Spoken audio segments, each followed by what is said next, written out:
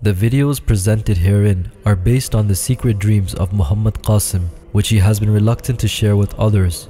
The author of these videos have recently become aware of these secret dreams and are publicizing them under the premise that Qasim was commanded by Allah to share these dreams with the public. Despite his objection about doing so, Qasim's secret dreams are being made public in order to illustrate a more comprehensive picture of his identity and the role he will play near the end of times. We leave the viewer up to their own judgment. We believe that there is no God but Allah, and Muhammad sallallahu alaihi wasallam is the last and final messenger of Allah. Qasim says, in a dream between 2003 and 2005, I see myself in a train with a few people going towards where Prophet Isa alayhi salam was.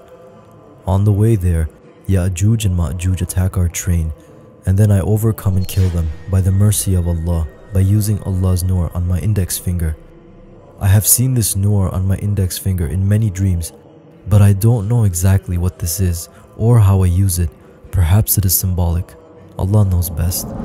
In the Yajuj Majuj dream, for the first time, I saw how I used this nur on my index finger. After some time on the train, me and my companions reach Prophet Isa alayhi salam around Fajr time. I get off the train and a sibling of mine is also with me. When my sibling witnesses all of the signs and sees Isa alayhi salam in front of them, then they say, expressing realization that, Qasim, this means that you actually are the Imam Mahdi. After hearing this, I smile back at them and I think to myself that so much has happened and my sibling has witnessed all of the events, including Ghazwatul Hind, Dajjal, and Yajuj and Majuj, and other events. And only now, after seeing Isa alayhi salam, they have come to this realization.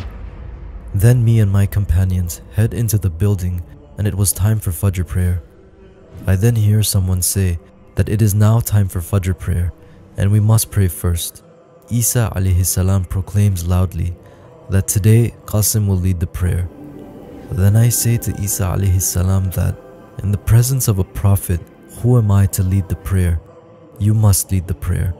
And Isa alayhi salam responds back saying, no, today you will have to lead the prayer.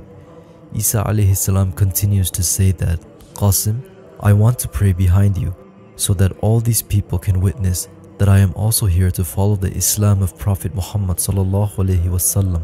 And I'm not here to establish another religion. I'm here to follow the path of Prophet Muhammad sallallahu alaihi wasallam. And when I pray behind an ummati of Prophet Muhammad sallallahu alaihi wasallam, then people will realize this. I then agree to Isa alayhi salam's request and I say that, okay, I will lead the prayer this time, but after today, you will have to lead the other prayers. To this, Isa alayhi salam responds back by saying, okay, I can do this. By this point in time, there are only a few believers left on the earth. Most of them have been slain by the Dajjal. Me and my companions live out the rest of our lives in peace with Isa alayhi salam in Medina. I have seen that Isa alayhi salam gets married and also has a daughter. There are also others who are left on the earth, the most wretched of disbelievers, numbering in the tens of thousands. They come out of hiding after Yajuj and Majuj are all dead, and they begin worshipping Iblis, who emerges openly in public. I have seen Iblis in my dreams as a decrepit old man. May Allah curse him.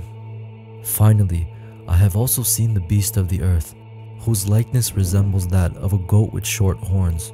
He stands upright and has an off-white ivory fur color. And Allah knows best.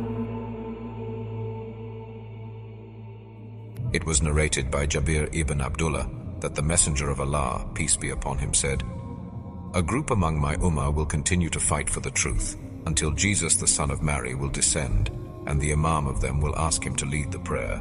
But Jesus replies, you have more right to it, and verily, Allah has honored some of you over others in this ummah. Abu Hurairah, may Allah be pleased with him, said, the Messenger of Allah, peace and blessings of Allah be upon him, said, by the one in whose hand is my soul, Soon the son of Maryam will descend among you as a just judge.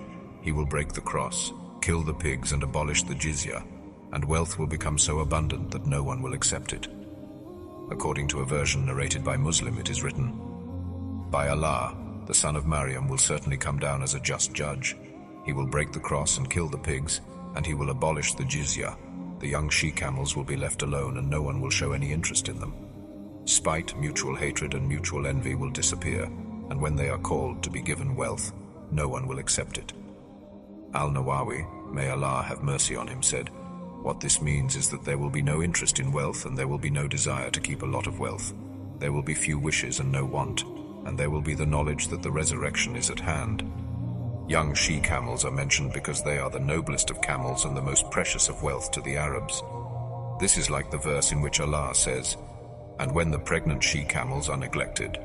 Al-Taqwir 81:4. What is meant by the words, "and no one will show any interest in them," is that they will not be taken care of, and their owners will neglect them and not look after them.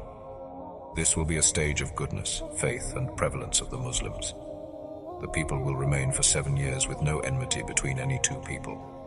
Then Allah will send a cool wind from the direction of Syria, and there will be no one left on the face of the earth in whose heart there is an atom's weight of goodness or faith, but it will cause him to die.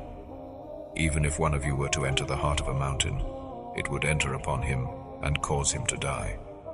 There will be no one left but the most evil of people, upon whom the hour will come. Anas, may Allah be pleased with him, said that the Messenger of Allah, peace and blessings of Allah be upon him, said, "The hour will not begin until there is no one left on earth who says, 'Allah, Allah.'"